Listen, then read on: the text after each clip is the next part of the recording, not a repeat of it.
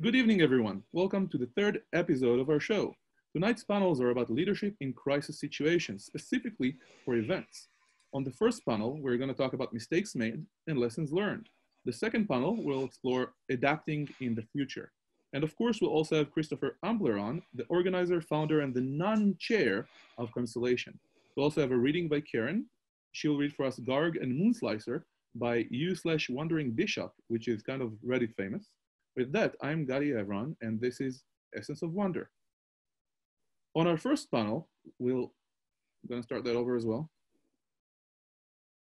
On our first panel this evening, we'll cover a number of mistakes made and the lessons learned. And as a result of those mistakes, what can we do differently? Joining me this evening are a number of people who have been in the position to lead when these mistakes were made. And in no particular order, I would like to introduce Vince Docherty, who will be leading this panel and moderating it, Patty Wells, Randall Shepard, Colette Fozard, Dave Kennedy, and Stephen Kellner. Before we do that, though, I would like to ask Vince and Chris Garcia to come in and talk to me for a minute here, just so we can introduce our moderator and co-host for today. So, hello, Vince. How are you? Hi, Gadi. How are you doing? I'm doing good. And Chris will be joining us as well in a second. Thank you for joining us. Hello, Chris. Oh, sorry. I was just cleaning up a little bit. How many Hugo nominations have you had so far, Chris? 24? 24 Hugo nominations, 2 wins. So I'm 1 for 12 on average. So got some time to go. Well, Vince is going to be stepping in for Esther, and you're going to be stepping in for your co-conspirator, James Bacon.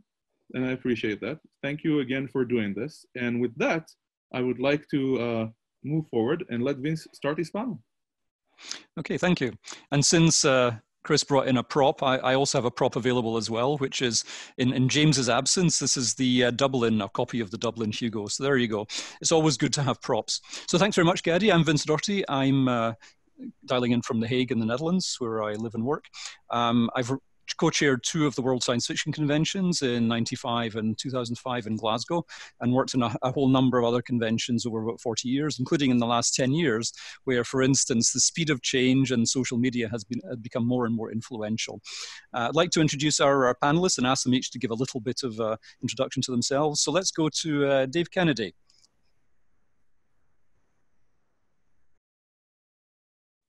Is Dave on the line? Yep, this is Dave here. I'm the CEO and founder of TrustedSec and Binary Defense, and also the organizer that started, one of the co-founders of DerbyCon, which ran about 9 years. So it started back in 2011. We just had our last DerbyCon last year. It had over 3,000 people with solid tickets in 13 seconds.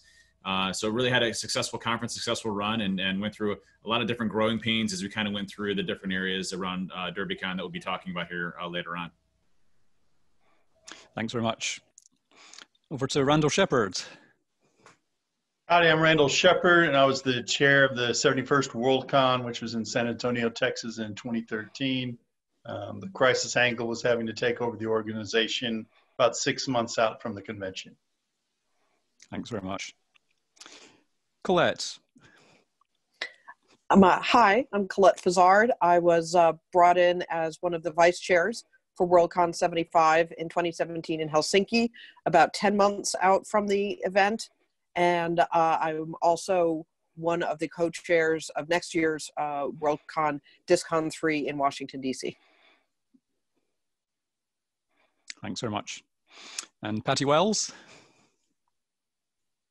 Hi, I'm Patty Wells, and I'm from Portland, Oregon, but I chaired the Worldcon in Reno in 2011. And have chaired several other conventions. But I think what's useful here is that I have been, and I'm now again being a crisis counselor. And Steve Kellner. Hi, I'm Steve Kellner. I'm a motivational psychologist by training who got into leadership assessment and development. I'm the president of Ascent Leadership Networks, which is in the business of developing top leaders to be better. Thanks very much. And my first question is to Dave, and that is, can you give some details of the kinds of crises that you faced as you worked through the years of running your convention? Yeah, sure. So when we first started DerbyCon, it was a relatively smaller size conference where we kind of had that family feel, coming in, learning, information security driven. And what happened very quickly was that there was a really big need in the security industry for that type of conference where it was knowledge sharing. We had it, if you go back historically, before DEF CON got massive and large, very much a tight-knit group of people kind of sharing their experiences and things on it. And it's definitely still, that way today, just on a massive scale. And, what happened with DerbyCon is that, we threw a lot of really good conferences in a row and it just exploded in growth. So having to deal with the social media storm that came along with it, and then kind of the threats that kind of come in when you have different groups kind of hitting you at a given time. It's a very interesting time that we live in with conferences, with politics being involved, even if it's not a political conference, with different social media groups having specific interests in going after conferences. So for us, instead of having an actual incident, which didn't occur, we had to, talk about a potential incident that might occur and what we would do to kind of address it. And so we learned a lot on how to respond to individuals, to try to stay out of it for the most part. Personal things that happen outside of conferences don't necessarily relate directly into what is happening at the conference itself, and what we do from a code of conduct perspective and how we respond to specific incidents. We have an entirely dedicated team of staff that help out with that. We have law enforcement that are there at all given times of the conference. And so, it was making sure that we had, a good story to tell around attendees and what we're doing from an attendees perspective. So that's interesting, because am I right in saying that you had an organization that was essentially running from year to year or event to event with largely the same people, or a core that was the same? It would change. So, with DerbyCon, it would sell out we'd sell out 3,000 tickets in 13 seconds. And, so the capacity that we had was not there. So we could have probably grown it to 5,000, or larger very, very easily. But we wanted to keep kind of a smaller size conference and have the same type of feel that we wanted to do. So I would say a lot of the core people were there year to year, and we were known as very much a family type of con, more of a relaxed environment where everybody's trying to learn. New people can come to the conference and learn from other individuals. And so it was more of like a really friendly, open conference for anybody out there. And, when we first started DerbyCon, we started it in 2011, I think was our first DerbyCon, and might have been 2010. But, when we first started, we wanted to get about 300 or 400 people. In the first year, we got 1,100 people. And then from there, it kind of exploded to 2,000 and 3,000. And we kind of grew out of our space and just kind of wanted to keep it consistent. So year after year, we really had to morph and change the conference. And it was just more of a fun thing that we wanted to do as friends. And it turned into more of a complete undertaking where it took, 12 months of planning. As soon as we finished DerbyCon, we take like 2 weeks off and then we start planning again to go through all of it. And, it became overwhelming and overloading with the amount of things that we had to do. And then on top of it, having to deal with, political issues, and we're not a political conference, we're all about, computer security, which you wouldn't think politics and things like that would bleed into conferences. When you get social gatherings of people happening, that becomes an issue.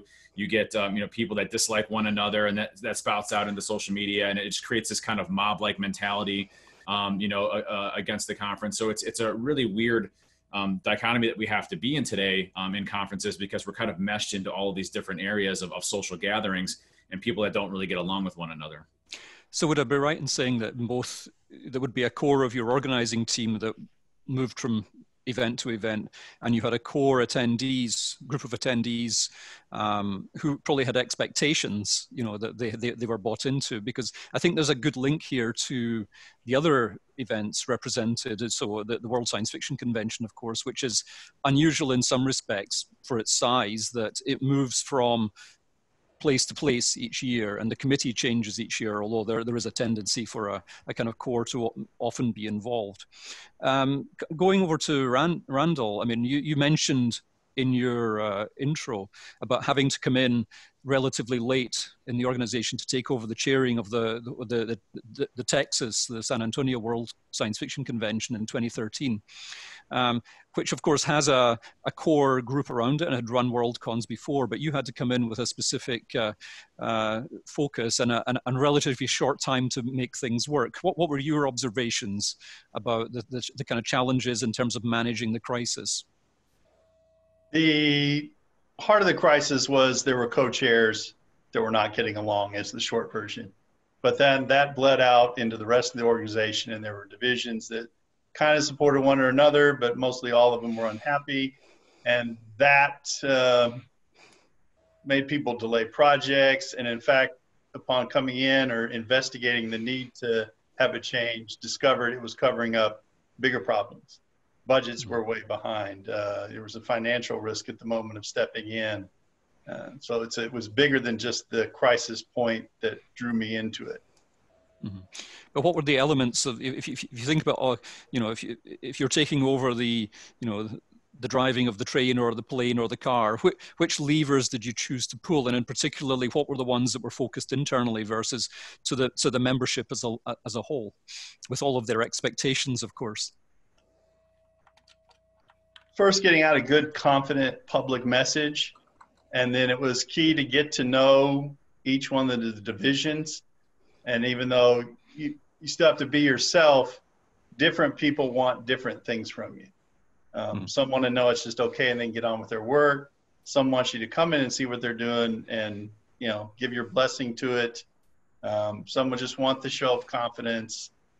There were people that, until they got to know me, were probably hesitant that did not bring staff in because the environment was so toxic. And then shortly got to the point where they go, okay, well, now I'm going to bring people in. I let my friends volunteer on this before I wouldn't. So. So if I kind of drew the question to the kind of like broad range of things you had to deal with over a kind of year. If we think about crisis response, as I recall in 2013, there were a couple of specific areas. I think there was one thing around that blew up very quickly, which of course happens nowadays with social media. You probably recall there was a particular a film that had a troubled past, shall we say. Maybe if we move then to the very specific about the importance of the systems you had in place to respond quickly. Well, we had good marketing and social media. Boosting that up, paying attention to stuff, and having good marketing, get the message out that there was the game had changed, everything was looking good.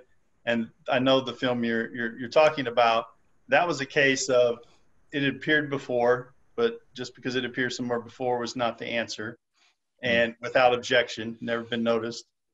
But the program team is so large and has so many program items, and since it had been run without objection before, it goes in there, and as the chair, the upper echelon of the organization, you can't know every single thing that's going to happen.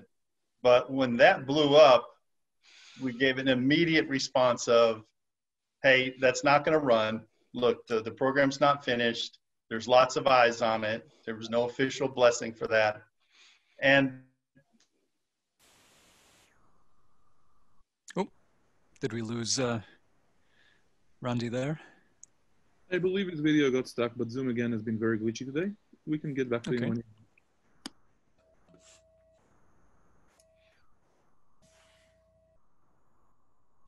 So we can move on to the next person for now, and Randy will be back. Okay, so building on that idea of responding to something that's very time dependent,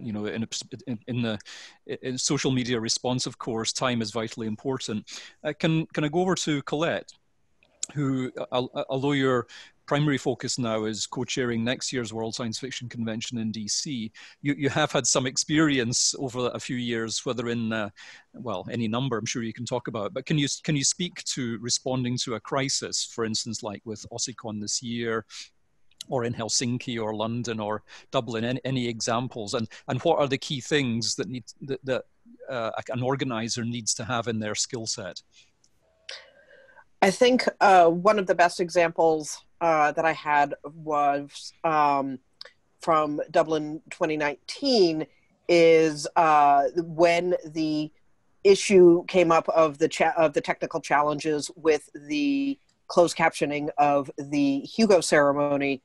I ended up being the member of the facilitation division that was sort of on duty that night. So when our convention chair, James Bacon, sort of like came out of the ceremony and started to focus on, okay, what's the reaction? What are people saying? What do we need to do?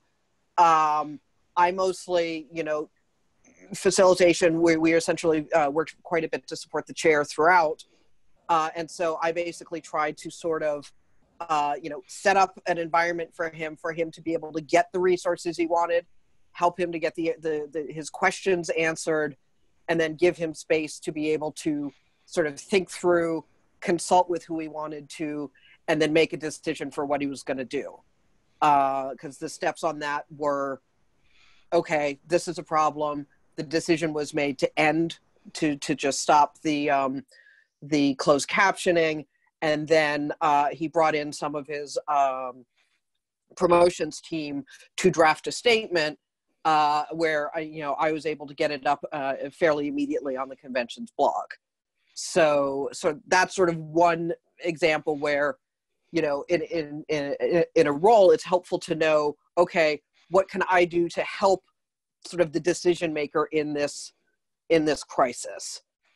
Going a little bit to Randy's experience, when I came into Worldcon 75 about 10 months out as a vice chair, the running joke was that I had gotten, assigned, most of, what were considered the problem child divisions.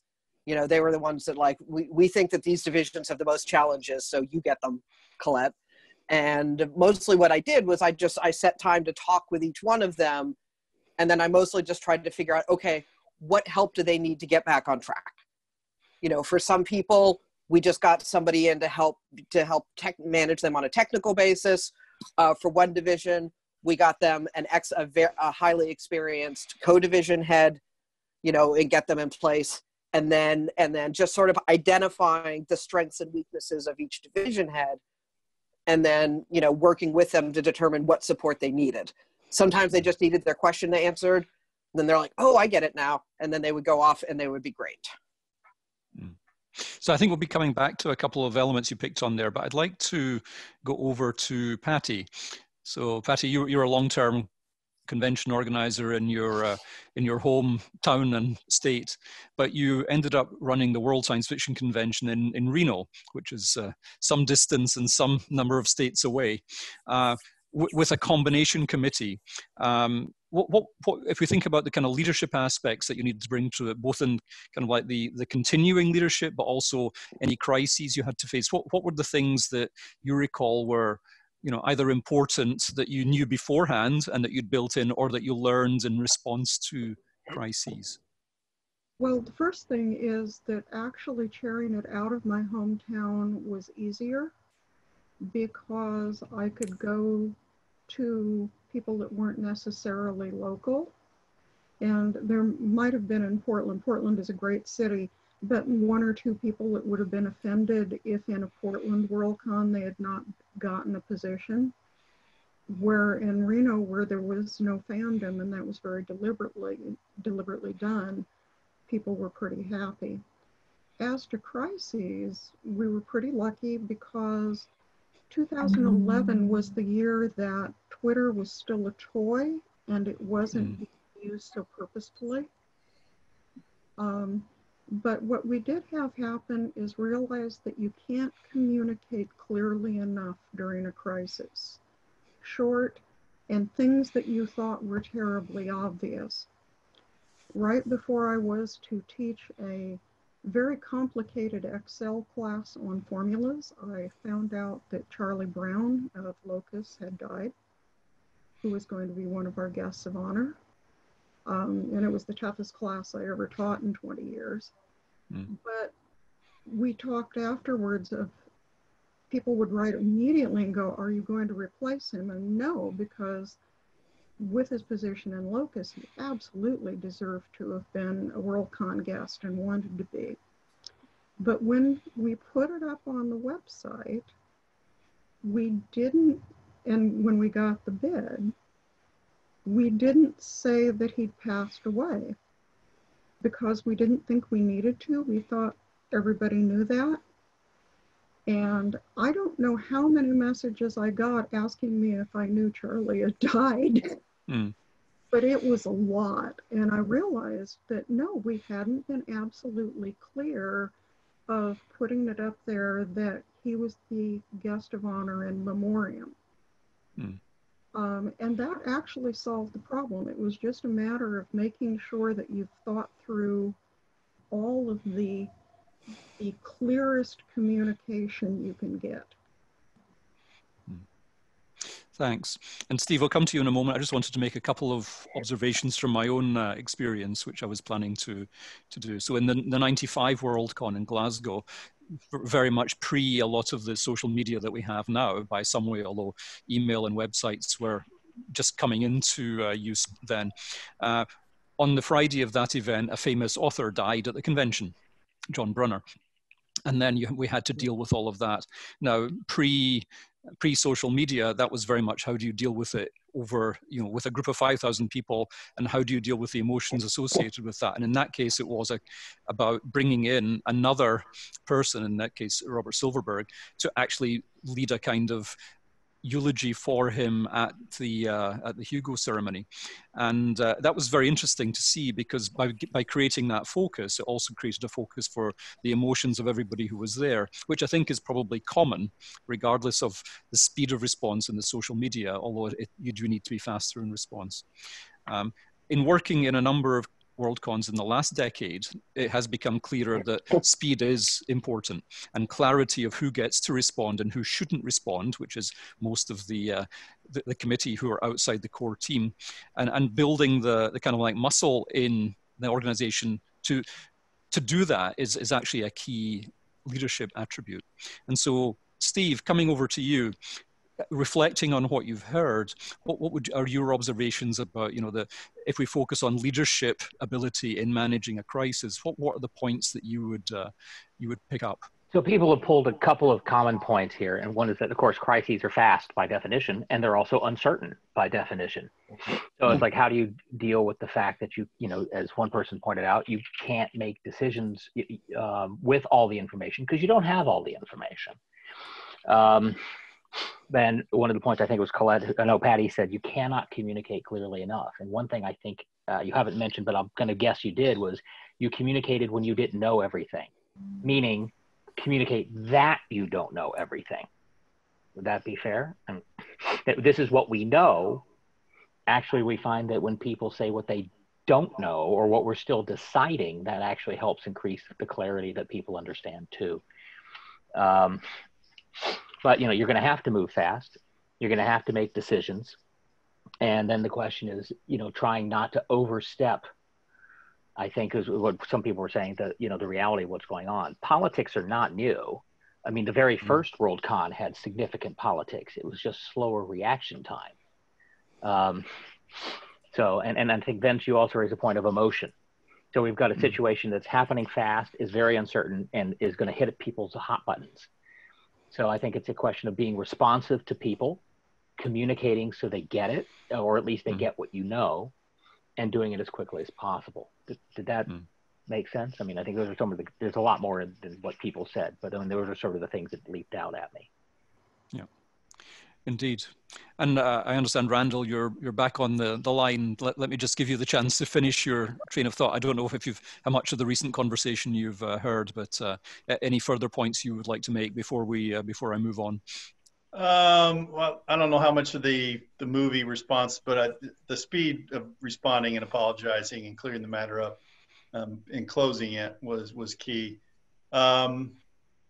Just since I've got the platform, I think another thing that was important to me, at least for leadership, was having several confidants, somebody will come and speak to you, straight shooter, cold turkey, here's the blunt truth, that other people might be afraid to come up and tell you. I benefited that from several people that would do that, and I treasured it. It was really, really valuable. Several people kind of made the point that you shouldn't be making this all by yourself. Mm-hmm. Indeed, and I believe everyone on the panel, certainly who are the convention organizers, are all doing it in addition to their day job. So, Steve, I'm sure you were aware, the list of the top 10 things that can impact you in life.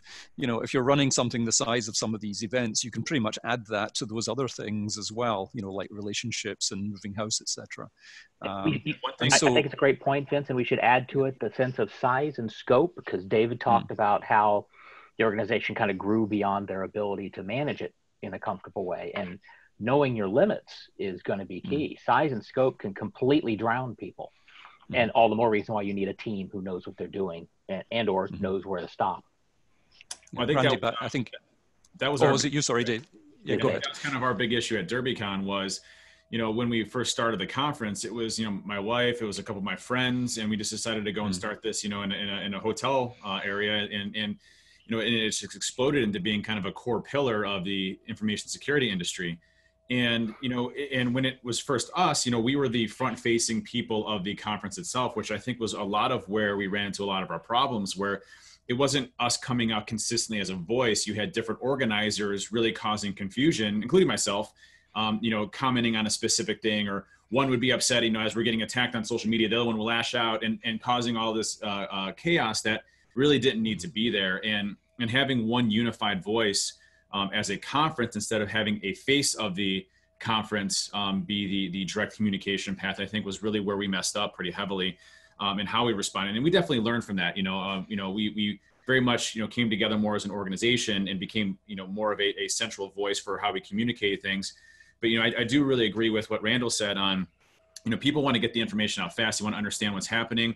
And you can be cool to say, hey, we don't know all the details yet, but we're investigating, we're working on this. And people recognize that, you know, when you're in a crisis situation, and this is in security too, when you're dealing with incident response, you know, the facts and the details come as you're doing the investigation of something. You know, we had an individual a couple of years ago that was it was a woman that was being targeted by a man in the conference itself. Kind of got aggressive with her at a party. And, you know, we didn't know what exactly was happening. Law enforcement was involved, where we already had law enforcement there. The woman was safe and everything, but we had to go back and kind of track back who the individual was, where it actually occurred at, you know, who this individual was, so we could remove him from the conference. And as that was happening, you know, social media, of course, is going crazy. And so, you know, we responded back with one unified voice, saying we're investigating, you know, blah, blah, blah. We've been in contact with the individual that was, you know, affected by this. And after the fact, you know, we removed this person from the conference. And so, you know, that worked really well from a streamlined response of how we actually handled the situation. I think we were much more prepared, you know, as we kind of grew up, I guess, as a conference. But the initial stages when we first started off was pretty rocky, because we were just going from, you know, hey, just a couple of friends trying to throw a conference and a big party to, you know, a massive conference with all these people coming together that's now kind of a staple of an industry. So, you know, you have to be able to change. You have to be able to know when you need to grow. And I think to Steve's point, you know, there's a point in time where you either decide, you know, it's not for us anymore to do. And that's what we ultimately ended up deciding at DerbyCon was it's just too much work for us, or you pass it off to people to, you know, really grow the conference and build it out the way that it needs to grow in a certain way. So in terms of the decisions that you had to make, and I think I'm going to move to that, you know, decisions that we need to make either in response to an external attack or circumstance, or, you know, to take the title of the panel, mistakes we've made. Well, sometimes mistakes that, shall we say, political leadership in certain countries make that cause a certain require a certain response. In your case, you made the call to stop, I think. Is that correct? Yeah, that's correct. We decided to stop after 9 years. Yeah. Okay. And what were the, you know, describe the reason for that and how it felt both before and after? You know, when we first started the conference, it was really to be a place where we could get together as friends, share research, share industry knowledge, techniques, and things like that. And, you know, we wanted to keep it kind of a tight-knit family community type of conference. And that really changed when, you know, you sell out tickets in 13 seconds. You can't have a conference like that. And that's a testament to, hey, we ran a really good conference. I'm not complaining about that in any way, shape, or form.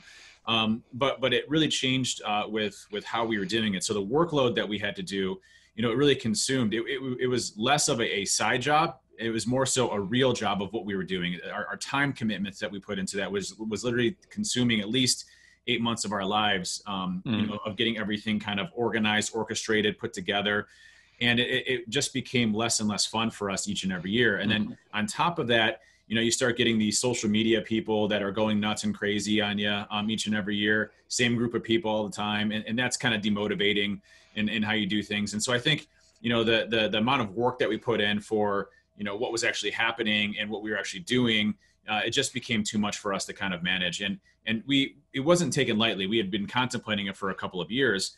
And, you know, we all kind of sat down at the end of DerbyCon 8. And, you know, we weren't going to go out, and that wasn't going to be our final one. But I think we were all just mentally and physically exhausted with the amount of work that we had put into it. And then we just said, you know, listen, this isn't fun for us anymore. You know, it's time for us to, you know, consider this our last one. What does everybody think? And everybody was in the same boat. You know, we all kind of felt overwhelmed. And I think at that point, it was we had waited too long to switch over to something like to pass it off to more people to organize. We were already at that point where we were over the edge of the conference itself, where we were kind of just done with it, and we were kind of done with the amount of effort and work, and we were just going to do one more, make it an awesome conference, and kind of go out in a highlight. And you know, DerbyCon 9 was probably our best DerbyCon that we've ever had. It was perfect, ran seamless, no incidents. You know, it was great. It couldn't have gone any better. And you know, you look at that DerbyCon 9, you're like, man, why can all these conferences run this way? Because we had a lot of fun, but it was also a lot of fun because we knew it was our last one. And I'll tell you, this year I've had so much more time with my kids and my family and doing other side projects. So it's been kind of a godsend. So. Yeah, and I think that's important, particularly when we're doing this as volunteers, you know, because you know, in the last decade, again, I mean, we've seen from a Worldcon perspective, you know, challenges just growing and growing, whether it's the, you know, individual responses to individual issues that come up and often around the Hugos, the big attack on the Hugos by a number of shall we say, outside factors. And of course, coming to this year, and again, coming back to Colette, maybe a question to you, you know, the biggest decision, I think, in recent memory for Worldcon is to switch from being, at relatively short notice, from being an in-person convention to a virtual convention. And the kind of, you know, what does that do to the committee and staff, and what do you need to do as a leader of that organization to help them work through that? Not a small question, I guess, but Colette, can you give some insight into that from an inside perspective? Well, in addition to the other Worldcon work I've done, I'm one of the division heads for this year's Worldcon Con Zealand, which, as you mentioned, did go virtual. And I will be upfront in that I respect our leadership, Norman Cates and Kelly Bueller, very much for, you know, coming to that decision, for thinking about it. They brought in, one of the things, again, is that they, you know, the discussion started within what's called the executive group, the chairs and the vice chairs. And then they brought in all of us division heads to sort of go over it and just say, you know, we really think this is the direction we're going to go in. What are your thoughts? And I think it was a very good discussion. They got some input and some perspective that they helped with the decision.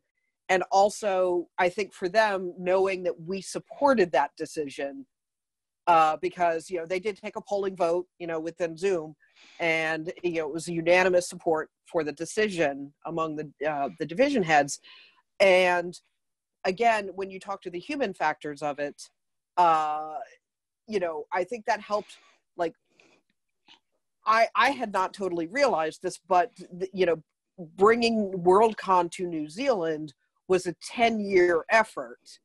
And, you know, through, you know, sort of really active bidding, I think back at the last AussieCon in 2010, you know, through to, you know, the vote in 2018 and such. And so, you know, we had to respect the human side of the emotion, in that, you know, I certainly sort of like tried to, you know, look at, you know, Kelly and Norman and just give them some time to mourn. You know, give them some time to be like, you know, this is going to be different. This is going to not be what I had a vision for so long. And, you know, to their credit, I think they, you know, they're still working to find somewhat of a balance of, okay, we need some time to mourn, but then they've also worked on, like, okay, we need to move forward with, you know, the platform decisions, the, you know, how are we going, you know, reaching out to all of the divisions to find out, okay, which of your activities can move smoothly online, what what experiences can you recreate? And so, and then, so we all kind of had our moment of, ooh, well, wow, this is a big change. But then I think they did well in sort of continuing to move us forward of, okay, now we need to figure out how to make the best concealing we can when, not all of us are going to be in Wellington, New Zealand, like we had all hoped. Yeah, and the question was partly based on a question that Kelly, who's actually in this webcast, hi Kelly, was asking about how you keep the committee on side when you can't answer all their questions due to time constraints. And of course, the general point of all the events that we've spoken about is that they're volunteer events. It's not like we are all paid staff. I mean, that would be great if it was, but we're not. People are really only motivated by, fundamentally the commitment that they've got to their contribution to the event. But I think Kelly's question was a very important one, especially where there is such a major decision to be made in a short time, where you have to keep the committee on side.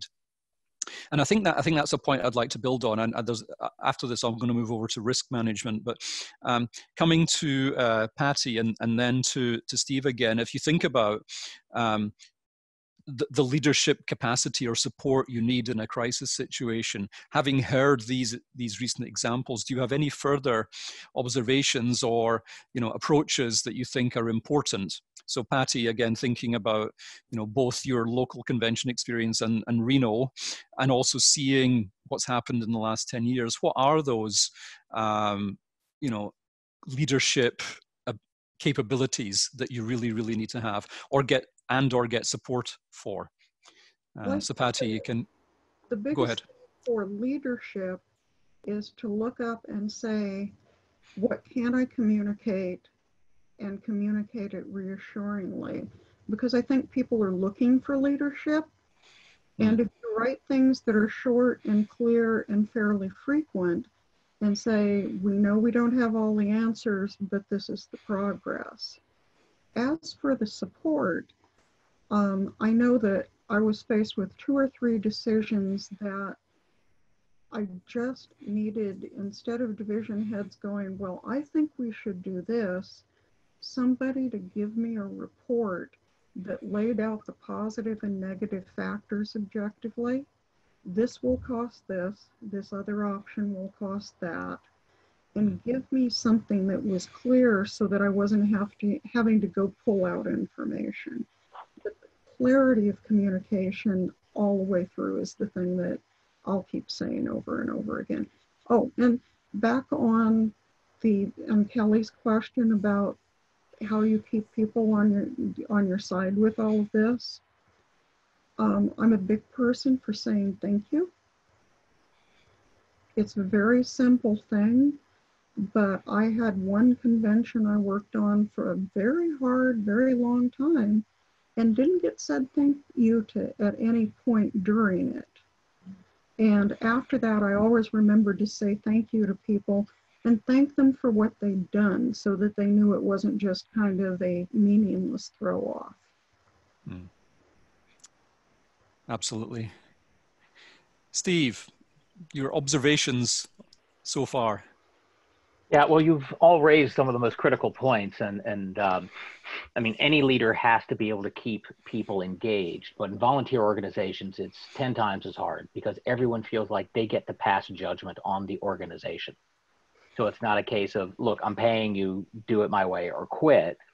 It's everyone feels that if you make a decision that isn't in line with their values, then they are entitled to comment and demand differences. So the way to counter that, and Patty, I think you're absolutely right, of course, is that you can communicate what you know and communicate that there are things you don't know. And as a communication of lack of clarity increases clarity. I know it's paradoxical, but there's actually research on this. There's another point that was raised around organizing information and organizing the communication and the discussion. Having a big wad of people all trying to make a decision is great for democracy. It's very bad for getting decisions done quickly. Studies have shown that even no matter what size the team, somebody is acting as a leader if it's effective. It doesn't have to be the same person, and not even all the time. So someone to organize and sort to Patty's point, the conceptual thinking is actually a characteristic we look for, where you can focus on what's the most important thing to know now, what's the pattern of, as you put it, I think the positives and the negatives. That's all really key. And being respectful of people, because that's a positive reinforcer for the volunteers. It's like, I respect everything you're saying. I don't know everything. Here's what I do know. I need you to work on this piece, and I need you to work on this piece. To the point I think it was Colette made, that the discussion started in the core team and then went down to the larger team. So you spent some time making sense of what you were going to do before you opened it up to wide open discussion. And that's a way of making sure that it doesn't just become a free-for-all where the noisy people get most of the airtime, that you already had a proposal in hand, which then people could respond to. You were limiting the number of possible answers. And that's something I see great leaders doing all the time. Okay, very good. We've got about 10 minutes left. So there's one point I want to introduce and go background, and this may be each of you the last opportunity in this particular conversation. For the most part, we've been talking about responses, reactions to something that's happened either internally or externally. And in organizations that are for the most part just brought together for a period of time and then disband, there isn't the opportunity that you would have, say, in a standing like a corporation, for instance, which is a permanent organization, to actually get people to assess risks in advance, scenario plan them, and actually get to practice some of them, whether that is, there are famous cases in fandom as well, the Zoocon game, I think some people are familiar with. But, it's far better to prevent something than to mitigate it afterwards. And we've mostly spoken about how you react and the kind of leadership capacity you need to do that in your organization. But let's go around again and just have a little bit, and this may be a good segue to the later conversation. What is it, whether you're in a voluntary organization or in a permanent one, that you can actually do to kind of build that muscle so that you're a stronger, more resilient organization for when the risks actually come to pass? And again, let me go back to Dave. That was at the 9 years of your convention, you had a core committee. I guess some things you built the muscle by doing, but were there opportunities to actually anticipate and that you would actually get people maybe to do a run through or a practice session? Yeah, absolutely. Whatever. Yeah, absolutely. Go ahead. We actually incorporated security training for all of our personnel each and every year. We did that around DerbyCon 3. Where all of our staff would actually go through formalized training, response criteria. We had, established code of conduct of how we would respond to specific incidents. We'd also communicate to the hotel staff of how to address certain things, to help educate them, even though they did pretty good job at doing it. Having law enforcement in place was also a great area.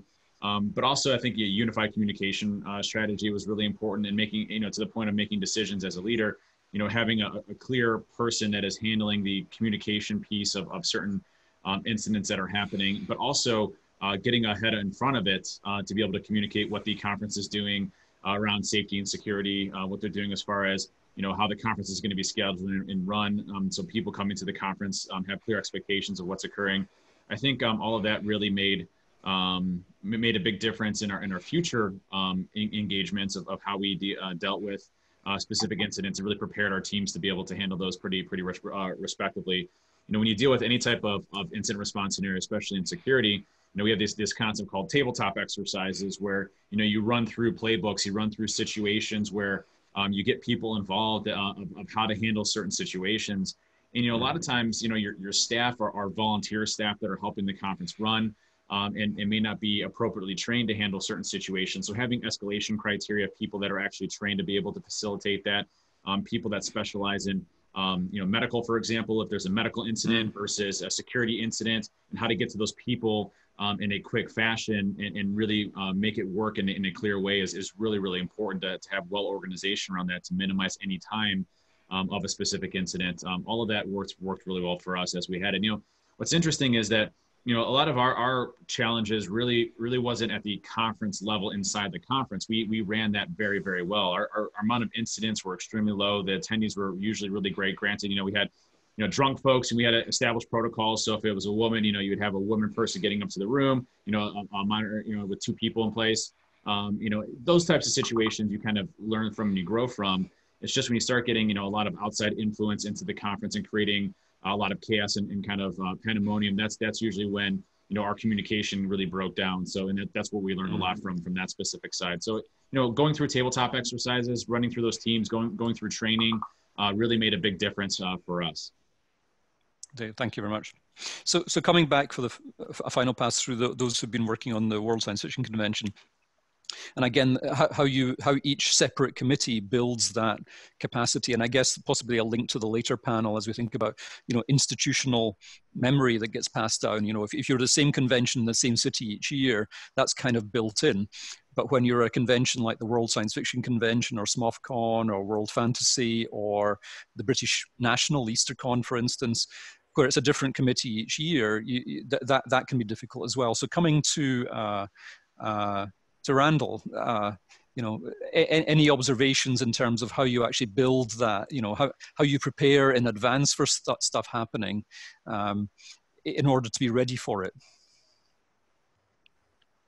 Well, it helps having veteran members from previous committees come on. And you mentioned earlier that there is a kind of a floating committee that moves through Worldcon, so there are a lot of the same faces involved. As Dave was saying, having everything set and in place so that people knowing you've got a code of conduct policy, knowing you have an emergency response team, knowing that you've got a plan in place when those things come up, to build a confidence level that it'll all run smoothly and they don't have to be sitting there worrying. And I always tried to keep in mind the added pressure that as much as the Worldcon's an annual event, the event that I was running was once off. There wasn't a redo. We didn't get to do it over next week. There wasn't any punting it down the road. It had to go off then. And not to worry about it, but you should let that be a focusing motivation. At least it was for me, to make sure we got it done right and on budget and everybody had a fun time. Yeah. Absolutely, and hopefully you all did. I was there, and it seemed to go pretty well. So it did, and in fact, and that's something I tell people a lot working on this. Often, when you see a sad face or tense, is as much as this is hard work, and it shouldn't be necessarily so much fun the behind the scenes stuff. If you're not having some fun doing it, there's a problem, and that needs to be fixed. And of course, it's much easier to run a Worldcon the second time than the first time. Yeah. Very much. Yeah, no comment. Anyway, coming to Colette, again, the same question, thinking of the different organizations you've been in, that whole point around, you know, building capacity to respond to things before they happen, you know, being, you know, an important thing that you want to build in a team or an organization, and especially where you have some degree of institutional memory, of course, whether it's people that are moving across all of them. And any examples where you think we got it really well done, or not? I think Dublin 2019, I think, did an excellent job organizing internally a lot of the information to be able to support staff and have very clear instructions for, you know, what would happen if if there was suddenly a Twitter storm or something, information like that. And certainly one of the things that I've tried to do, knowing that I was going to be having, you know, hopefully, but now confirmed, DisCon 3 coming up next year, is working on various other Worldcons to sort of gain the experience, to sort of see what some of the common themes are, you know, understanding that it's a different city, you know, majorly a different committee each year, but there are recurring themes. There are, you know, okay, this is always going to be an issue. Here's how we can address it. And then also, I won't lie, I've had I've, you know, gone to the various groups and just picked out the people who I you know, felt were excellent in their jobs, and just said, and you just went to them and just say, hey, you did a really great job here. Can I get you to do X for me? And I mean, fortunately, you know, we've been, our recruiting has been very strong with that. But if you just put a good team in place that you trust, that can bring a lot of, you know, a sense of comfort, certainly as a leader of an event, to just say, okay, I trust them. for, you know, pretty much everything. And I trust if it is beyond them, I trust them to alert me. And I trust them to say, hey, we're handling this, but here's a heads up that this might, you know, that this might blow up. And I'm like, okay, all right, thank you. So. Indeed. And building on that, coming to Patty again, both from a specific, but also in terms of coaching the leaders of conventions and other organizations. You know, what are the elements that you would make sure that they knew about in regards to managing a crisis, both, you know, preventing and also reacting to it? Well, in terms of preventing one, you need to have enough staff. The biggest single failing I've seen with any convention is long about the last day of the convention when there wasn't enough staff and no one's had sleep, and then you make mistakes. And particularly moving to something like a Worldcon, and this is something that happened to me at our first WesterCon in Portland, that no one had stopped to say that doing a 2.5 day Oricon was different from doing a 4.5 day WesterCon. And by that 4th day after a crisis happened, everybody was going through serious sleep deprivation. But reminding anybody that's going from a local con to a Worldcon that you gotta have more people, you gotta have the sleep, you have to be ready to know that something may happen on that last night, and somebody's still got to be fresh enough to deal with it. Yeah. You raise a great point, and you know, I would say, you know, I would always think about, you know, the care element, both self-care as care for others. You know, the self-care, you know, like on a plane, you know, put your own oxygen mask first before you can help anyone else. You know, you can't help anyone else if you're completely out of it, you know, and sleep deprived, etc. So the self-care and then care for others, and also building that resilience and strength in an organization so that when the, you know, the slings and arrows come, that you know, that they're readier for it. I'm going to give Steve the last word before handing back to Gadi. Steve, your observations. Very interested to hear as you think about it from your lens, from a kind of like leadership perspective. So, I mean, I guess if I summarized overall, what I'm hearing is that the leaders on this call focus on a number of key things. One is you have to focus very, very clearly on what your objective is ahead of time, so you know what you're really trying to accomplish, and despite the chaos that might happen. Second is there's something here about being able to think and plan and prioritize both ahead of time, which gives you more brain time in the chaos, but also to be able to prioritize rapidly. And the third big component is you got to work with people. And that includes leading through chaos and creating clarity, managing the team, which includes, as people said, recruiting the right people, assigning them the right tasks, delegating genuinely, and communicating to them constantly in order to keep people motivated. So that's sort of, you know, so there's the driving for the results, the planning, and the people. And at one point that's come up over and over again is that experience really matters, because it's great to be smart and react fast, but it's better to have experience so you don't even have to think. And that means the people you bring or the people you could consult with. So I think that's a lot of what I've heard here. Hope that makes sense. Absolutely. And I would only add, you know, it's important to be kind to yourself and kind to others. You know, always start from that place, and you'd probably be doing the right thing. I'd like to thank all the panelists, Colette, Patty, Steve, Dave, and Randy. Thank the team, Daria, and let me hand it back to Gadi. Thank you very much. Thank you. So first of all, thanks everybody, and thank you, Vince. I would like to make a comment. I decided to keep myself out of this panel as there is such a huge variety of expertise here that I thought just let you people talk would be great. That said, I did think about a couple of things as you were talking, and I couldn't help but consider, of all things, Isaac Asimov. Meaning, starting with psychohistory, we have a plan. Then, as we learned in cybersecurity over the past decade, no matter how much you prepare, Eventually, you're measured by how you act when something happens. So for example, the mule happened. Nobody planned for that. They had to respond somehow and bring the plan back to run smoothly. And therefore, they had an incident response plan in place, which was the second foundation. And I just found, as I do my job daily in cybersecurity, that these examples of how to handle incidents and the various aspects of how you deal with things is pretty amazing for me personally. And as CEO of my own company, I often look at how I can communicate clearly and honestly, even about what I can't share.